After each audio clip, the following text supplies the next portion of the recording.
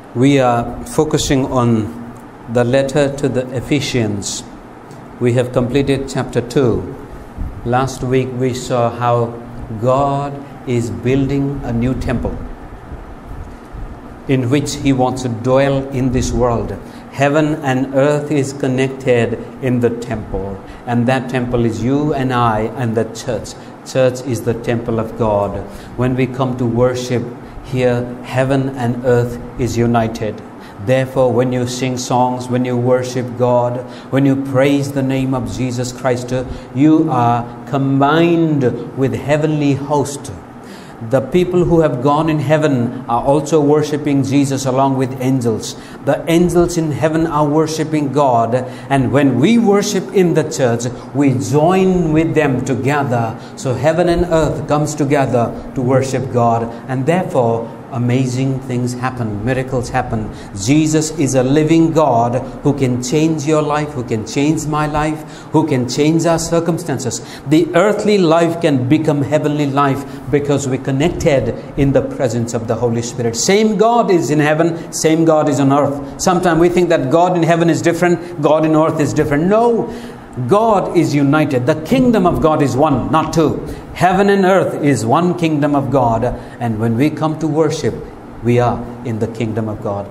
Today I want to talk about beauty out of ashes. That is, when we suffer in life, what I said is, suffering is not the end in itself. We suffer in life one way or the other. There is so much suffering in the world. Sometimes life is so smoothly going, everything is fine. And suddenly something happens and we face all kinds of sufferings.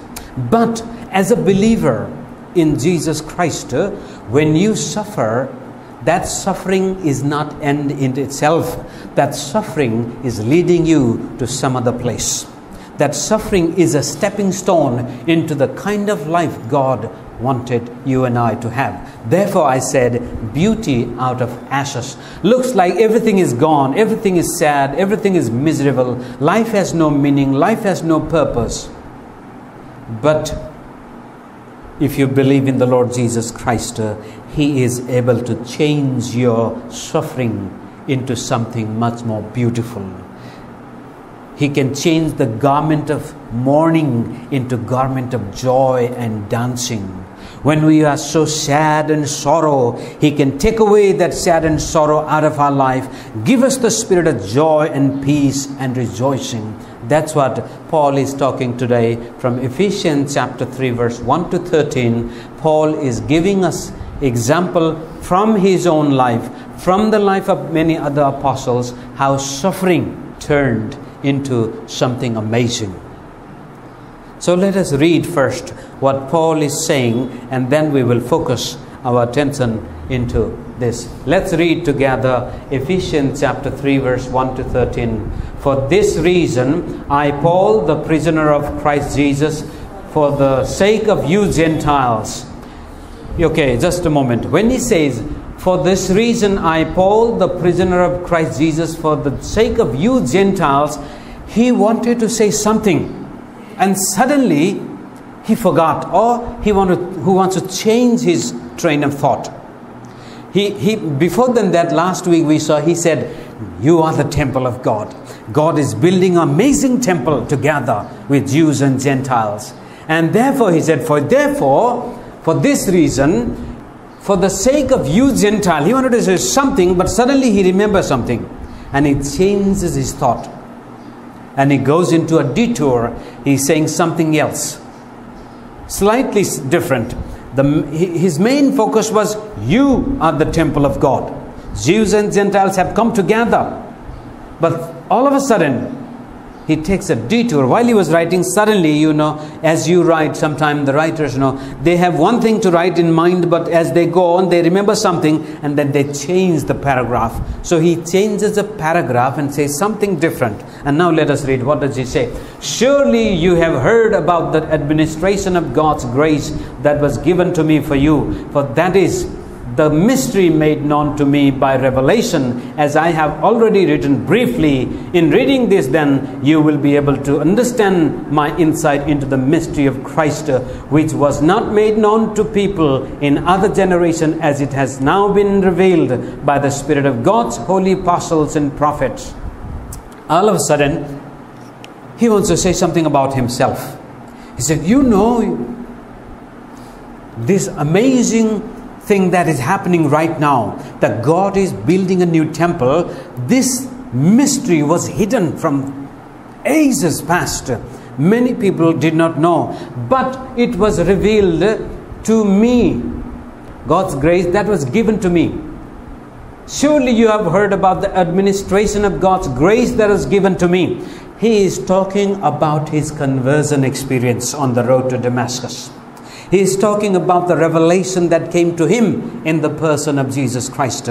He remembers, oh, this gospel that I am preaching, how amazing it was that he sent his Son to reveal himself to me, and that was by the grace of God. God was so gracious to me. God was so favoring me that he revealed himself to me. This amazing mystery of building this amazing temple of God was revealed to me on the road to Damascus, which I wrote about it to you. He must have written some other letters to the Ephesians. So he said, you know about my life, of course, but I want you to remember how God revealed to me. Not only that, he said this was hidden, but then he made known to the people. He revealed by the Spirit to God's holy apostles and prophets. Now, Paul is one of the apostles. He is not the only person whom God revealed. He is one of the apostles.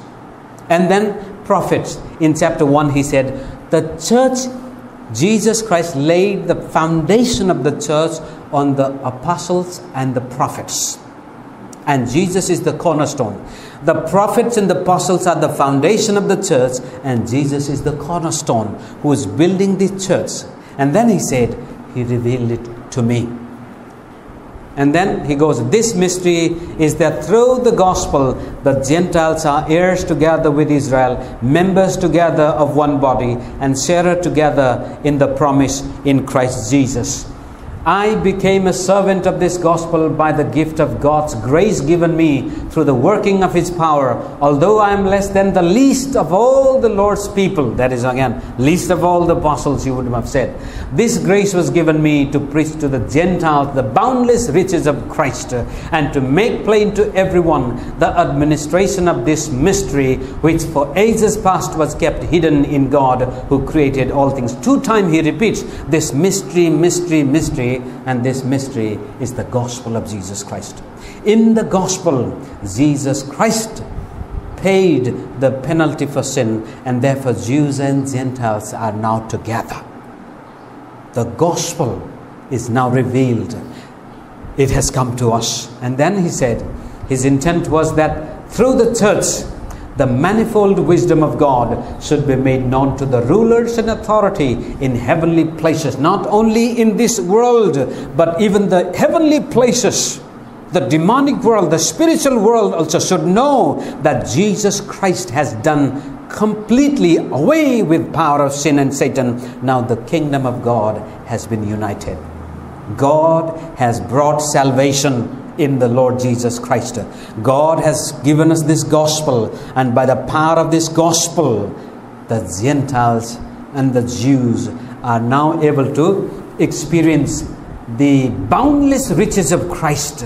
Amazing life we have in Christ. Sometimes we think life is all about this world. We get up in the morning, we go to work, we come back home, we cook dinner, we eat, we sleep, we get up in the morning, we have all the problems, we worry about this, and then we get old and we die and buried.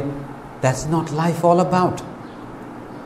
Life is much more beyond our natural mind can comprehend right now. He said that boundless riches of Christ has come to us through the power of the gospel. And therefore, verse 11, according to his eternal purpose that he accomplished in Christ Jesus our Lord, in him and through faith in him, we may approach God with freedom and confidence.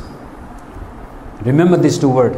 In Him and through faith in Him, we may approach God with freedom and confidence. I ask you therefore not to be discouraged because of my sufferings for you, which are your glory. Now, this is the verse 1 and verse 13 are connected. You know, verse 1 he said, I, the prisoner of Jesus Christ, I am the prisoner. He was most likely in Roman prison at this time. He did not know what would be the outcome of his imprisonment. It could be he would be killed, or it could be that he would be released. So most likely it was Paul's first Roman imprisonment, and in the prison he would be chained both the sides with 2 Roman guards, and he had no freedom to move, but he could meet with people could meet with him, and he could preach the gospel, he could write letters. He was in prison, he suffered so much, and therefore he said, I ask you therefore not to be discouraged because of my sufferings for you, which are your glory. Therefore I said, beauty out of ashes. Out of the suffering, God brings something beautiful in the life of the Apostle Paul. You know, Paul had a very promising life. In Romans chapter 8 verse 28, Paul said, God works everything for our good. Whatever happens, it will be eventually turn out to be something good for us. So he said, everything God will turn for our good and for His glory. And you know, Paul's life was marked with suffering. So are the lives of other apostles. Paul had a promising life on earth. You know, before he met Jesus Christ, Paul was a great scholar. He was a great religious leader. He was the Pharisee. He made a great name for himself. He was most likely born the same time like Jesus was born. He may have been the contemporary or same age with Jesus, or slightly younger. We don't have the data. But he had a great future ahead of him in this world. But when he was going to Damascus, Jesus arrested him. Jesus said, Paul, why do you persecute him? He was killing the Christian. He was arresting them. He was putting them in prison. He wanted to destroy the church. But Jesus said, Paul, I need you. Come. I want you to go to the Gentiles. I have called you. I have appointed you to be the apostle to the Gentiles. So Paul spent most of his life on the road full of suffering. If you read the letter to the 2 Corinthians, we see Paul's suffering listed. So much suffering. He never had one certain place to stay. He never had sufficient money all the time. He worked with his own hand to feed his own stomach and to support his fellow workers. He was beaten many, many times. He was put in prison. According to the Clement of Rome, he was put in prison 7 times. Sometime he was stoned to death. And at time he was left, they thought that he is dead and gone. At time he was shipwrecked, and many times he was even in danger of wild beast. Christians were against him. Jews were against him. Roman governments were against him. Everyone wanted to destroy this man's life. He had too much suffering in his life. He suffered so much. Eventually, maybe by the time he was in second Roman imprisonment, he must be somewhere in the mid-60s.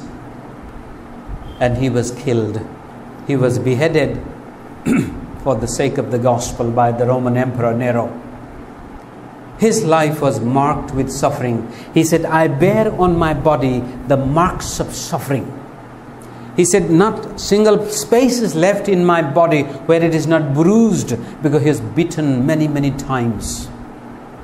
But this man continued to preach the mystery. You know the word mystery. Boundless riches of Christ.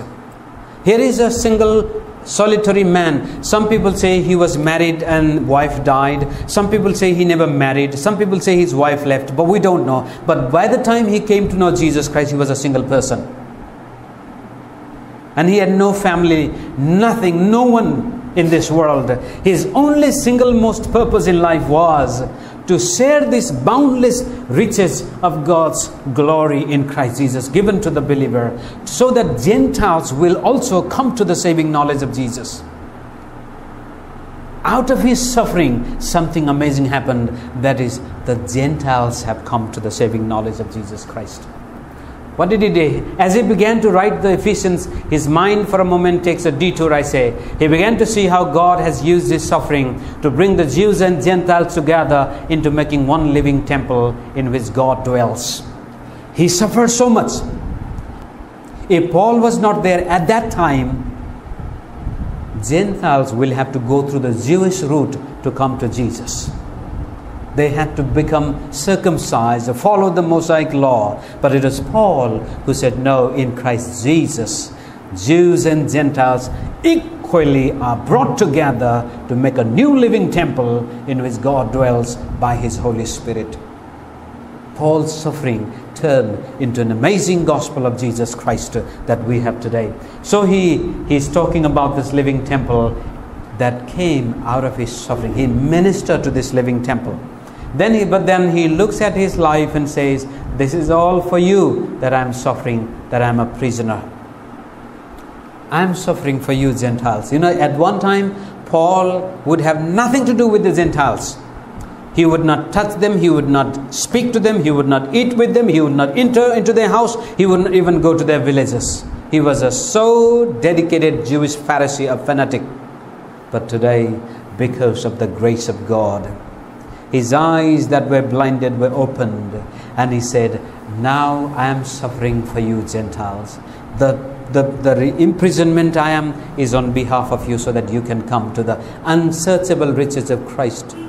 So that you can enjoy the boundless life, eternal life, amazing life, so that you can also come to Jesus with confidence. Then he said, God revealed the mystery of the gospel to the apostles and the prophets, and Paul was one of the most unlikely ones. He said, I'm the least, I'm the most unlikely one. But because of his amazing grace, he saved a sinner like me. He saved a rebel like me. He saved a blinded person like me. And he gave me this gift of suffering. Now, when we think about the grace and the favor of God, we think everything good and beautiful, everything smooth and everything rosy. But Paul says, by grace I have been made a servant, and this grace has helped me to continue to suffer on your behalf. Because I'm suffering, the gospel is going with power and authority into the every corners of the Roman world and up to the emperors itself. That's the amazing thing. When we suffer for the sake of the gospel of Jesus Christ, God does something beautiful. But we must not suffer for our own sins. If you're suffering for your own sin, if you're suffering for your own unbelief, if you're suffering for your own mistake, it's a terrible thing. It's a sad thing. But if you suffer for believing in the Lord Jesus Christ, you and I should not be discouraged. As a Christian, when you suffer, when you believe in the Lord Jesus Christ and suddenly you lost your job, you believe in the Lord Jesus Christ and you became sick, you believe in the Lord Jesus Christ and your family turned against you and you went through suffering. At that time, remember, Jesus Christ can turn your suffering into something amazing. He has some special plan for you. Don't give up. That is a valley of shadow of death you are going. And once you come out of that valley, there will be a beautiful pasture. That's what beauty out of ashes. Then Paul was particularly chosen for the Gentiles because Gentile became joint heir with Jews. Now you see, until Paul came along, until Jesus came along, Gentiles were outside the commonwealth of God. They had nothing to do with the Mosaic covenant or Abrahamic covenant. He says, now because of the gospel, Gentiles have become joint heir with the Jews. That means the children of Abraham. Heir is someone that inherits. When you have huge property, then your son or daughter becomes the heir to that property. If you are a king, the prince is the heir to the throne. Same way, Jews had something special from God. Jews had the promises. And now because of the gospel, the Gentiles have become joint heir with the Jews. We are equal. When God said to Abraham, I will bless those who bless you, I'll curse those who curse you. That blessing is not only for the Jews now, that blessing is also for the Gentiles, you and I. Those who believe in Jesus Christ have now become joint heir of the covenant of Abraham. Peter would say, before you were out of this covenant, you were not the people of God, but now you are the people of God. Therefore, Jews cannot boast about it anymore. Those days, Jews used to boast, I'm a Jew. They used to pray like this, Lord God, thank you for not making me a Gentile. Now they cannot pray this prayer because in Jesus Christ, the gospel has destroyed this dividing wall. And now we are equal heir of God's blessing. Gentiles have become the members of one body, the church. This is the new covenant. This is the old covenant. We are joint heir. We inherited whatever the covenant of God was promising. We have the authority in it. In Galatians chapter 3 say, the blessings that God gave to Abraham has come to us through the Spirit of God because we are redeemed from the curse of the law. And the promises come to us. Now, in the new covenant, we are members of one body. Now, the new covenant is not belonging to the Gentiles alone. It also belongs to the Jews. Sometimes what happens, Christians have divided. The old covenant was Jews, a new was for the Gentiles. And so therefore, people like Hitler came and destroyed the Jews. There was so long church preached against Jew. The anti-Semitism was preached in the church.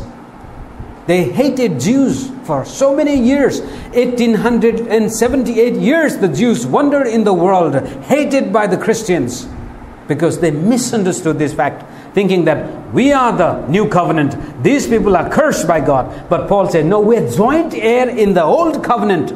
And we are also members together in the new covenant. Jews and Gentiles, a joint heir of the promise God gave to Abraham. Jews and Gentiles are the members of the church of Jesus Christ. And then, not only that, 3 times he repeats this unity of Jews and Gentiles.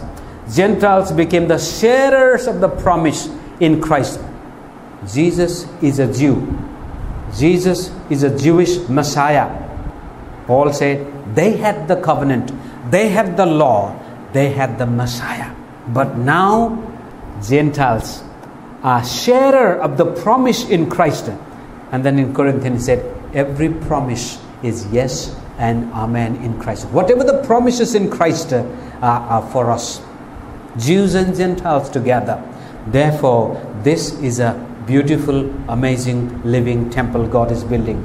So he went to his own experience to explain to them how suffering turns into something beautiful. I suffered for the sake of the gospel, but because I went to the Gentiles, today Gentiles have come into joint heir, members together, and sharers together in the promise of Jesus Christ. And then he says, by God's grace, Paul became the servant of the gospel, the mystery hidden for ages. The mystery, what Paul is talking in this passage, is the gospel. And it is hidden. Many people didn't know. In fact, of course, God wanted the nation of Israel to become the light to the nations, but they failed. The Jews became so blind and they thought that we are the special chosen people. Who cares about Gentiles? They thought God doesn't love the Gentiles. But God loved the whole humanity. He wanted the Jews to go and save the Gentiles, but the Jews refused to it. And therefore, now God revealed it to us. And then by God's grace, Paul and other apostles became servant of this gospel. We all are here today because of the grace of God. He chose us to become the ministers in this new covenant, in this new mystery that is revealed to us. So he was the least likely. God used him in an amazing way. He became the means of God's grace to Gentiles. In the same way, we too are here because of the grace of God. Therefore, in conclusion, therefore in Christ and through faith in him, we can approach God with freedom. There is no bondage, no power of sin that strangles us, no fear of death, no law to keep, no rules and regulations to keep, nothing. We are free. We don't have to climb mountain. We don't have to go to the temple. We don't have to go to the river. We don't have to sacrifice an animal. We don't have to do anything today. By the grace of God, we can come to God unfettered by anything in this world. Nothing can stop us now to come to the church. We are free to come to God. And then we can approach God with confidence. There is no condemnation, no fear, no guilt. When we come to church, we should come with confidence. Sometimes Christians have a struggle in their life. Maybe at home they told a lie. Maybe at home they fought, husband and wife or one another. Maybe yesterday in the marketplace they did something. When we make certain mistakes like this in life, and it brings condemnation, our conscience immediately tells us you are not right. But in the gospel, we have been given this confidence. When you feel like you are not good enough, what do? You go to Jesus Christ.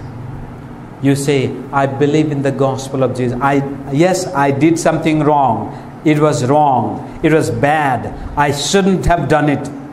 I'm sorry I did it. Lord, it was my fault.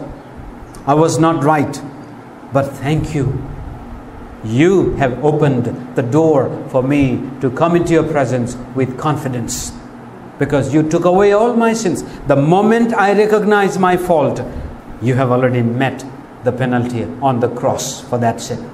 So, every time you make mistake, don't beat yourself and say, oh, I'm sorry, oh, I'm miserable human. Say, Lord, I know I'm a bad person, but thank you for accepting me, a sinner like this. And thank you for forgiving me. We come with confidence. So when you come to church, you may be having all kind of bad issues in your life, and you come to church and you raise your hand and say, Lord Jesus, I don't want to do those things again. But I want to worship you with confidence. I come here into your presence to worship you with confidence. So if there is any bondage in your life, don't focus on bondage. Focus on the love of God. Focus on the grace of God. Focus on the manifold wisdom of God, the riches of Christ that has given to us, and you will be a free person. Sometimes people want to be free and they so much focus on the bondage, on the sin, and they can never come out of it. But once you focus on what Jesus has done, you will be able to come out. So with that I say, therefore Paul says, we must not forget the bigger picture when we suffer. When you are suffering, don't be discouraged. Don't so beat down upon yourself thinking that God has abandoned or something. Suppose you are a believer and you are suffering, and out of that suffering, faithfully you are going and you die. What happens? You lose nothing. In the world you may have all the luxuries of all the wealth and riches. You have everything, but you never lived a godly life, and you die, you lose everything. In this world, you gave up everything for the sake of the gospel, and you suffer so much and you die, and you enter into the kingdom of heaven, into the glorious riches of Christ for all eternity. You lose nothing. Therefore, I want you to be encouraged today that when you suffer for the sake of the gospel, don't be discouraged. And even in your own life, if there is a suffering going on, bring Jesus into that suffering and say, Lord Jesus, this is what I am facing today. What do you want me to do at this time? Don't say, why am I suffering? You just say, Lord, what do you want in my life? What is your purpose in my life? Lord, help me to be faithful to you. Help me to see this suffering come to an end. Believe in Him. He will bring you out of suffering much more stronger, faithful, victorious Christian. हम हिंदी में थोड़ा बता देंगे आप